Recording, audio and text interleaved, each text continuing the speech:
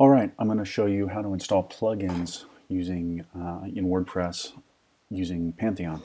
So here I am on my Pantheon site. I'm going to go ahead and sign in.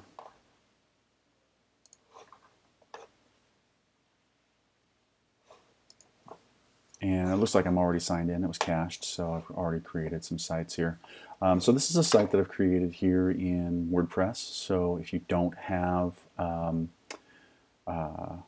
a site set up, you'll see a create site or something similar up here.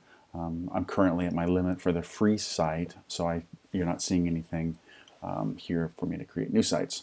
So Pantheon has a limit of 2 sites for free. So I'm going to go ahead and go into my Pantheon WordPress site. So this is my Pantheon WordPress site, and this is still the Pantheon dashboard. I'm not on my WordPress site yet. Notice I'm in SFTP mode. There are instructions out there for backing up your site. I really strongly, highly recommend you back your site up. I'm not going to do that for the sake of time, but I will directly after I'm done here. So once I've come in here, I want to make sure I'm in SFTP mode.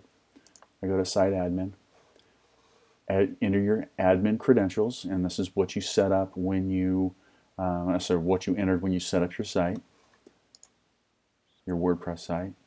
And now I'm at my now I'm at my WordPress dashboard. So this is where I can install plugins.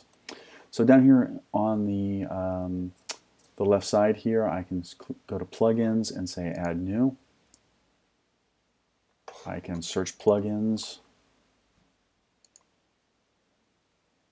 And let's see here.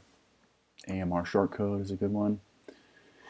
And I can say I've already installed it, but I can go ahead and click on that and it will install automatically for you. So that will get you the plugins you need and you'll be good to go.